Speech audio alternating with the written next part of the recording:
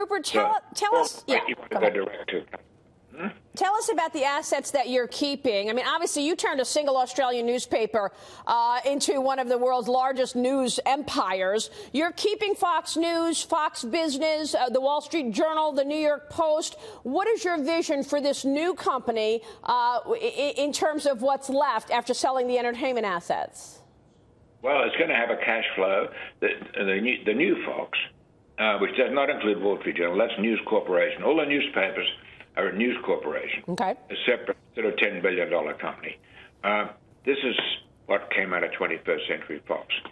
The new Fox will have Fox News, Fox Business, Fox Broadcasting, Fox Sports. But the point is, it'll have a cash flow of at least $2 billion a year after everything. So, you know, we can see expanding that and taking other opportunities and building another great company there. You know, in terms of building another great company, you say that people are watching media differently. News is completely a different animal because it's live, it's happening now. Was that part of your thinking in terms of keeping the news assets? Yeah, that's it exactly. And, of course, sport. They watch sport in real time. Exactly. And while they're watching sport in real time, you've got all of these technology companies trying to get a piece of the action, right? Amazon bidding for sports. You've got Netflix budget alone will be north of $7 billion next year. Is content king once again, Rupert? Oh, yeah, but neither of those are in sport. The one that's coming at sport is Facebook. They unsuccessfully bid just for the digital rights of half the Indian cricket for $600 million. So that was a warning shot, you know, and they've announced now they're going to spend billions on sports rights. So we don't know which country they'll go after or what they'll do. Would you consider combining News Corp and the remaining assets at Fox, the news assets? I don't know. I mean, ideally, yes, but I think that's years away. We'll have to think about it. Yeah, because when you look at the media landscape changing, yeah, that's obvious. But even more obvious is what digital has done to the newspaper business, right? Well, digital has hollowed out newspaper advertising completely. There's not a newspaper in the world that hasn't lost about 70% of its advertising. So you get cover price rises, you get digital subscriptions. The papers like the Wall Street Journal are just life and death. So how How does the advertising landscape change? I mean, Google, Facebook keep siphoning off advertising dollars, consumers cutting the cord at an accelerating rate. Even Disney lost 12 million ESPN subs over the last few years. What's your vision in terms of how the advertising backdrop changes in the coming years? Well, I'm less and less worried about cutting the cord. It is going at a rate, but we have, you know, things like YouTube Live, which Fox News, Fox Business is on, in a package worth $35. There were about 50 channels. And then we have Hulu, the new Hulu Extra, whatever we call it, with probably another 50 channels for $39. You've got Direct Now, Little Direct Go. There's now over 1 million subscribers. These three services alone are growing very fast. And they're almost replacing the cord cutters.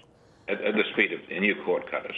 So I think it will catch that. So is part of the reason here is because things are changing so much that scale wins at the end of the day? I mean, when you look at these entertainment assets, look 10 years down the road, do you think they will be lower valued than where they are today, given the changes in consumer habits?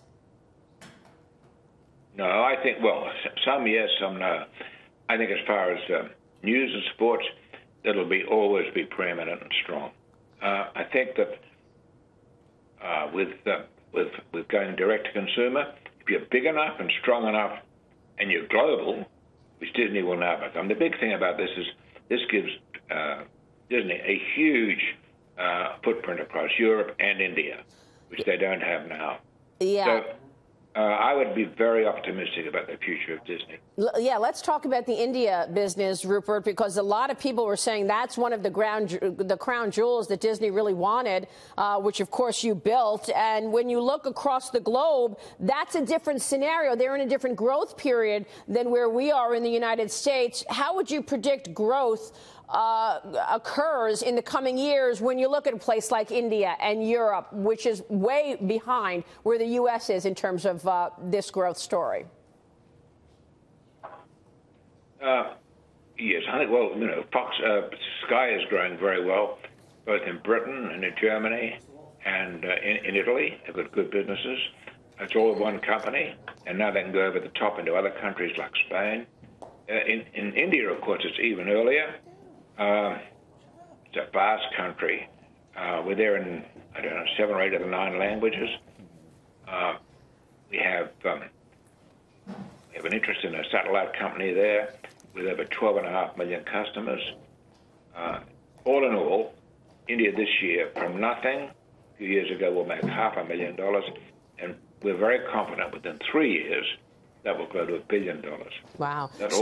It'll all be to Disney's account. So size up the landscape for us now. With Disney owning the entertainment assets, that's obviously a juggernaut there, but you've got Amazon in the wings, you've got Apple, you've got others, Google, trying to buy content and paying up billions for it. Size up the competitive landscape when it comes to entertainment assets, Rupert.